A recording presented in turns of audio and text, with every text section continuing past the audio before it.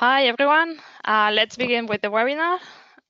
First of all, please let me introduce our company for that people that don't know about us. Asphalion is an international scientific and regulatory affairs consultancy with offices in Barcelona, Madrid, and Munich.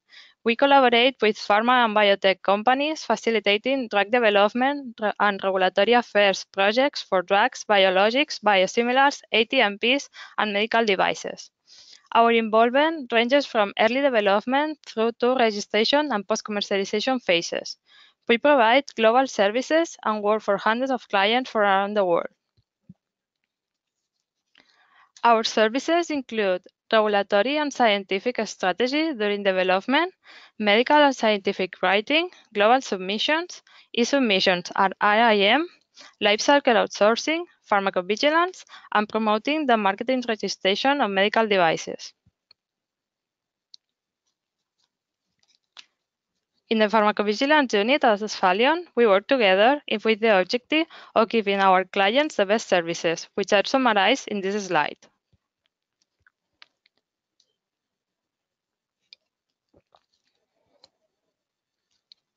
Now, let me introduce myself.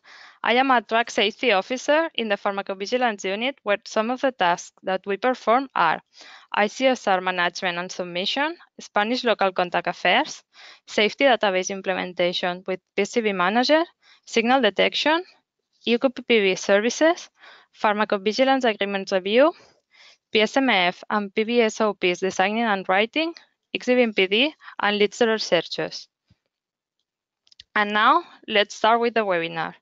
We are going to go through all these topics, hopefully within 30 minutes.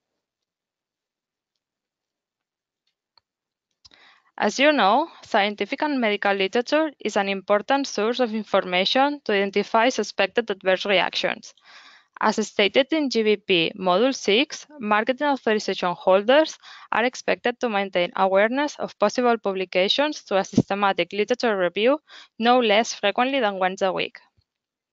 This results in a duplication of work by MAHs for active substances included in more than one medicinal products, as well as duplicated reports in EVWEB.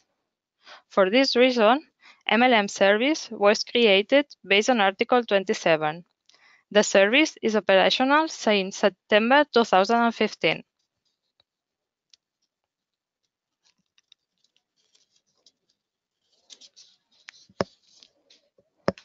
Here, you can see the list of substances monitored by the agency. This list is published on EMA's website and includes 300 substances groups and 100 herbal groups. These active substances are selected based on medicinal product information submitted to exhibit PD and for the products with a high number of marketing authorizations granted to various MAHs in the EEA. Be aware this list is subject to annual review in order to include more substances.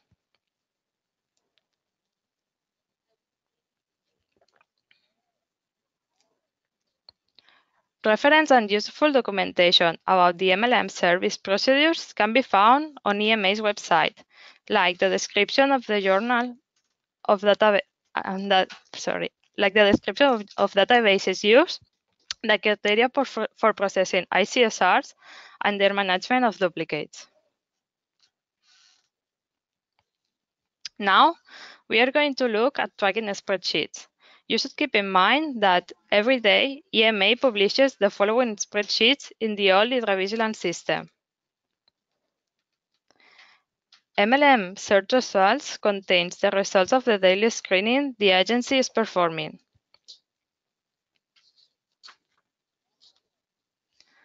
MLM ICSRs includes a list of ICSRs managed and transmitted to EVWEB. And in the archive, we can find all the spreadsheets from the beginning of the service until nowadays. Here, you can see an example of an MLM spreadsheet, ICSR spreadsheet. On the first working day of each month, we can find monthly cumulative tabs with the full results of the previous month.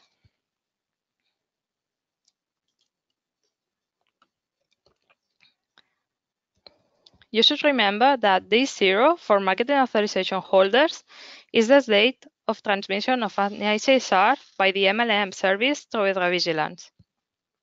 This date can be found in the transmission date column on MLM ICSR spreadsheet. You should take into account that this day 0 only applies for internal communication timelines with partners and for our internal procedures.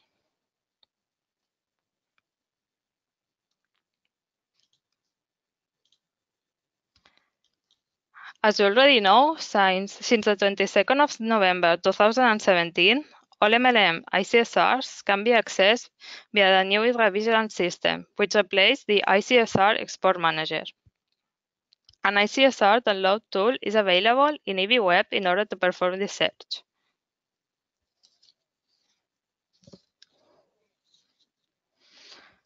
Before performing the search, we have to design the filters parameters needed. This step is the same for L2A and MLM cases. Filters should be added in order to delimit the results. There are two types of filter: fixed filters, which include reports and dates, which have to cover a maximum of 15 dates, and other optional filters like primary source country, active substance, MLM group and combination, and literature reference. For more details about filtering, you can see our previous webinar about case management on Asphalion website. Regarding the fixed filters, we have the reports filter.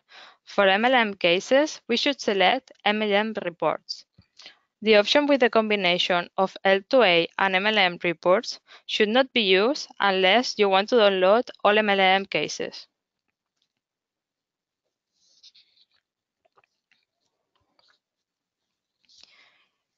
Regarding the optional filters, we have the primary source country filter. With this filter, we can select all the reports for a country with the field primary source for regulatory purposes checked. It isn't exactly the occurring country, but in most of the cases, it's the same. Now, we are going to look at active substance MLM group and combination filters. These filters should be used in order to retrieve MLM cases. Remember that all MIHs have full access to all MLM cases for substances that the agency is monitoring, regardless of any data they have in exhibit. For this reason, marketing authorization holders should create filters for MLM and not for MLM cases and not for L2A. Before the creation of the filters, you have to check the list of substances monitored by the agency. Active substance MLM group corresponds to the substance group column in the spreadsheet, and the combinations to the column of substances. While it's technically possible to combine searches for groups and combination at the same time, it's strongly recommended not to do so. If you search for both group and combination, then only ICSRs containing both will be returned.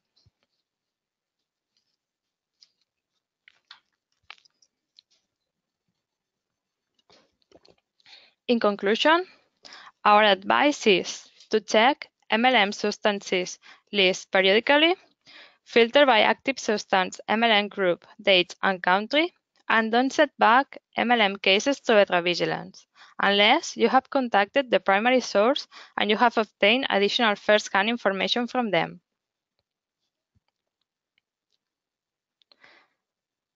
As you should already know, we can use the Workspace tool for visualizing XML files before entering them into the database. MLM cases can be detected by the literature report box at the end of the RGF or in the field literature reference in the Workspace.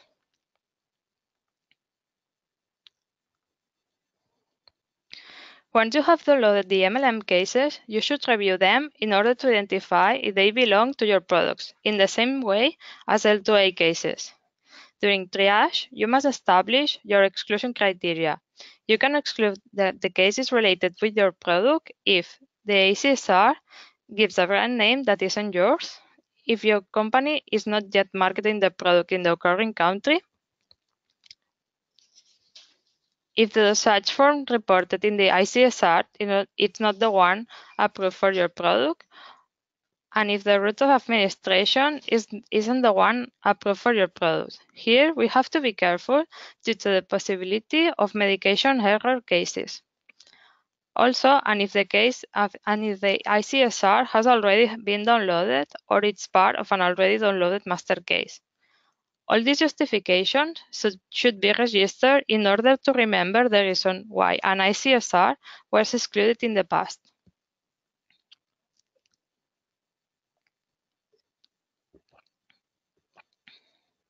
As you might have already noticed, it's very important to keep track of all your activities. With a simple Excel file with the following columns, you can register all these activities and decisions that we have gone through. We strongly recommend you record the activity in the same Excel file for the performance of the triage of MLM and L2A cases. For searches that retrieve no results, a screenshot of the result of the search would be enough. Nevertheless, you can also have another tab in the Excel file to register each screening and how many results it retrieved.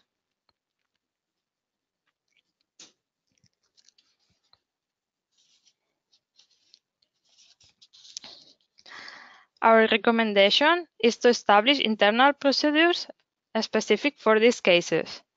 You should review work instructions regarding literature searches and triage. Maybe you should also review the agreements with third parties and the PSMF. And in addition, you should carry out training about these new procedures. And the most important, don't forget to record your activity.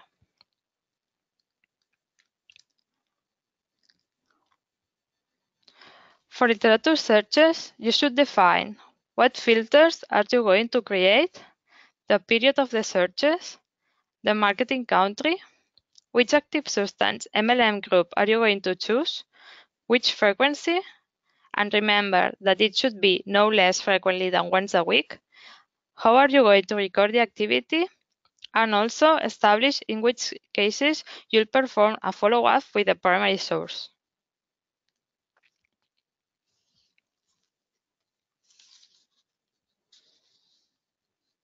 Regarding triage, you should establish the keywords for the exclusion criteria. It could be by brand name, dosage form, route of administration, marketing status, and if the case has already been downloaded. And also, how are you going to record the activity?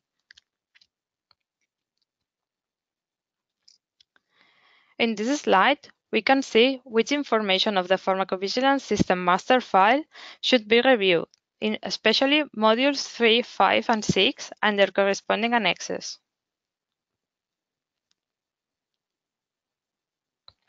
In addition, it's possible that you should review your agreements with third parties in order to avoid duplicity of work and to establish new timelines and formats for the exchange of this information.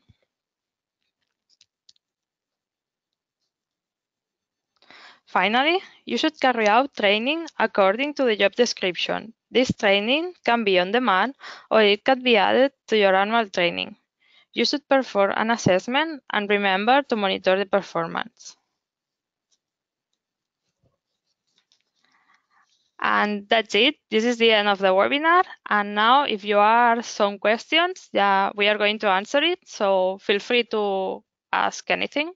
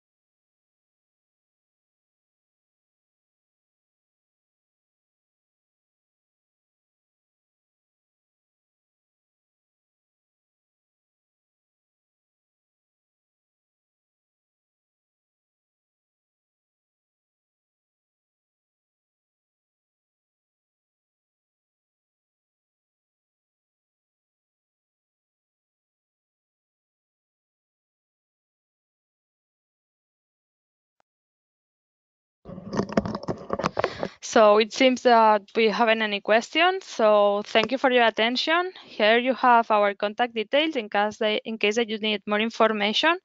And we hope we will see you in the future. And remember that there will be a webinar about EBITDA system in the following months. And thank you so much and have a nice day.